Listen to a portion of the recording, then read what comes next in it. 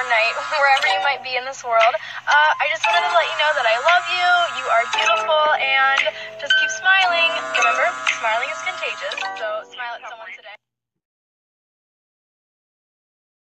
When I was in preschool, there was this really weird system of timeout where they'd put you in this giant plastic bucket, sort of like this one. And the rule was you couldn't leave the bucket for 10 minutes. Weird. In case you didn't know, I was what the teachers referred to as a difficult child, which is code for walking entity of sass. So I was in this timeout bucket quite a bit.